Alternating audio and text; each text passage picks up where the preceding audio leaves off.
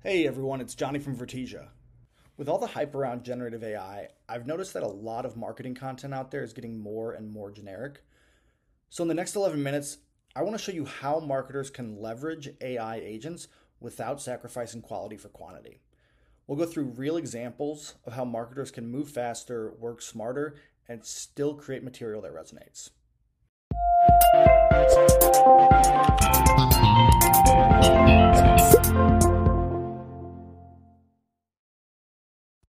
All right, so in the next 11 minutes, I'll show you three unique AI agents that are going to assist you and your team to ensure that you're delivering the best marketing content possible in a fraction of the time. So in the first two use cases, we'll look at how AI agents can create months worth of content that goes way beyond a lot of the generic AI content that's out there right now. And then I'll show you an agent that specializes in analyzing complex website data to improve your strategy going forward. Now, for each use case, I'll show you everything a marketer needs to do, the type of content you can expect from this agent, and then we'll evaluate how the agent performed. Now, before we dive in, let me set the stage. So imagine we're a lean marketing team that manages a huge number of ophthalmology brands across the US.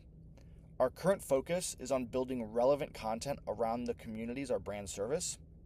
And my team is currently using tools like ChatGPT, Gemini, even Claude, but we're having trouble scaling this without the content getting watered down. Okay, so moving on, let's go to the first use case. The first thing we need are relevant and timely topics. So this needs to be engaging content that will actually provide results and not just fill out our content calendar with noise. Now, in this instance, we're focusing on one of our brands near Richardson, Texas.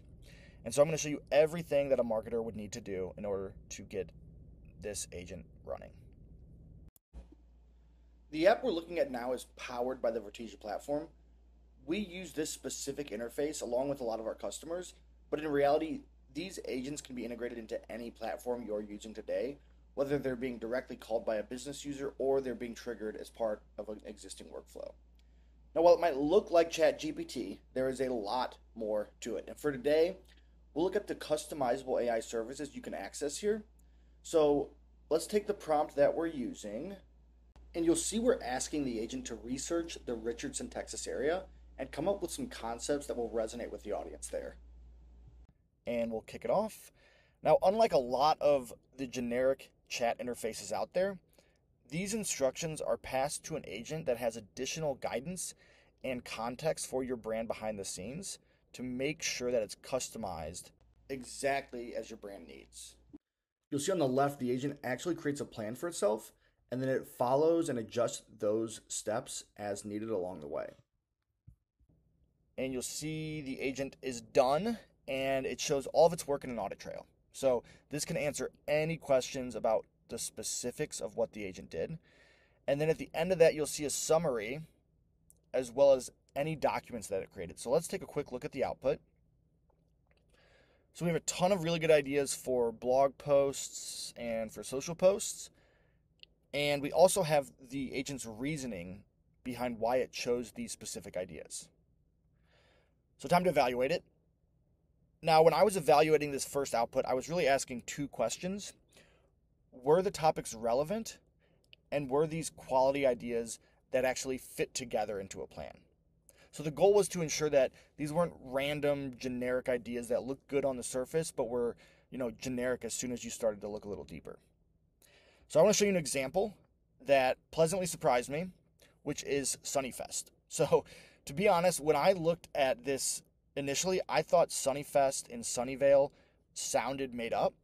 Now, to my surprise, I researched the festival and the town. The festival is real, the town is real, and it's only a short drive from our audience in Richardson, Texas. Now, also notice that in the plan it created, it tied together a blog post about the festival as well as tweets to accompany this blog post at the time this festival is going on. Now, I found similar complementary pieces of content for various channels throughout the entire marketing plan, so I would say that this first use case checked the box for what we were looking for. So now that we have our ideas, it's time to actually create this content. So what does someone on your team need to do in order to turn these ideas into fully finished, curated content? all you'll need is to select 3 inputs. You'll select the content plan that we just looked at, the brand guidelines that we want it to follow, and then a document that is full of past examples of our very own content to ensure it's consistent with our usual content we're producing. We're going to go ahead and launch the agent. And now you may have noticed that the input for this agent was different from the first one we ran. So how marketers interact with agents and what they need to do to achieve their goal is fully customizable. So if you wanted to add an additional prompt with more directions or a list of doctors to mention in these blog posts based on the location, all of that can be reconfigured in less than 10 minutes. So we see the agent finished, and you'll see it created 10 blog posts. So let's click on the one it created for Sunnyfest. We'll see it's within our guidelines, it looks like, of 750 to 1,000 words. And it also focuses on things like including medical term keywords, as well as a call to action, which is all stuff that was instructed in the brand guidelines. Now let's quickly look at what it did for X to give you an idea of what you can expect for social posts. You'll notice these are, quick and snappy, just like we would expect for this platform. So how did the agent do? Let's look at the first question we're asking when evaluating this second use case. So did it follow through and create detailed, relevant content that was on brand? I would say 100% yes. The blog posts were engaging, they were relevant to the audience around Richardson, and they also matched the voice and the tone of the examples the model was given. And then the posts on X also fit perfectly with the blog post. So you can imagine the blog post going out 1 week before the festival, and then the tweets happening leading up to and during the festival. So it was exactly what I was expecting. Now the next one, how did it do at sticking to the brand guidelines? So I checked this personally, and I didn't notice any major discrepancies, so that was good. But to be more thorough, I also ran a separate AI agent with instructions to grade how well this content building agent did. Now, overall, it scored this content building agent as a 90% when looking at how well it stuck to the guidelines. So overall, I would say this definitely passed the evaluation for the second use case as well. So let's jump into the last use case. Here we will give an AI agent website analytics in the form of raw data stored across a bunch of different Excel files and spreadsheets. Now, these specific examples are exports from SEMrush and Google Analytics, but in reality, data from anywhere can be used, and we can even connect this data through an API. It's just whatever your business wants to do, we can connect to the data that way. Now, here's the prompt we'll give this agent. We're asking this agent to analyze our website data, find what can be improved, and then create a plan to make those improvements. So let's kick it off. And so just like before, the agent will go to work on this task.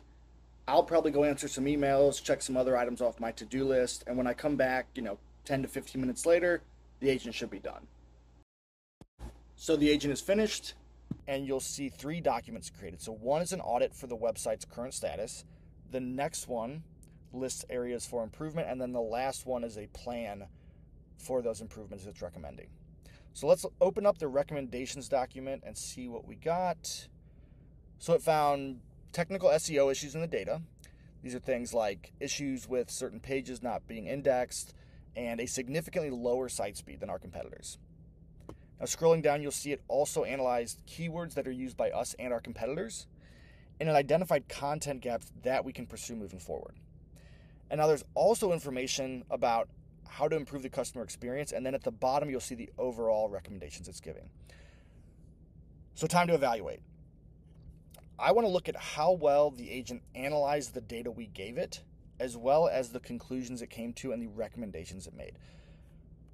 So regarding analyzing the existing data, so it identified a ton of great insights. 2 are listed here as examples. So it found the locations page on the website is frequently visited, but the page is performing poorly when it comes to site speed. Now, if you tie that with the second issue it found about poor performance leading to higher bounce rates, I would say that's exactly the kind of knowledge that we're trying to gain from this analysis. And now this last example shows something we already touched on in the report, but I think it's worth reiterating. So just from analyzing the data we gave it, the agent identified that our site speed is slower than our competitors, and then it also found a great opportunity around content with keywords related to eye disease symptoms. So This is exactly the type of insights that I was hoping this agent would find. And when you look at this analysis, along with everything else we've seen today, from creating highly relevant topic ideas to actually turning these concepts into well structured, engaging content, I would definitely say that this is on par with what could be expected from a highly skilled, experienced marketer. Now, these types of agents are not meant to replace marketers. What they are meant to do is act as a tool to give you and your team more time to spend on being creative, identifying the best opportunities and strategies, and ultimately make your entire team more efficient across all of their activities. And that's all I've got for today. If this seems like something that could add value to what your team is currently doing, send us an email and we'll get back to you within 24 hours.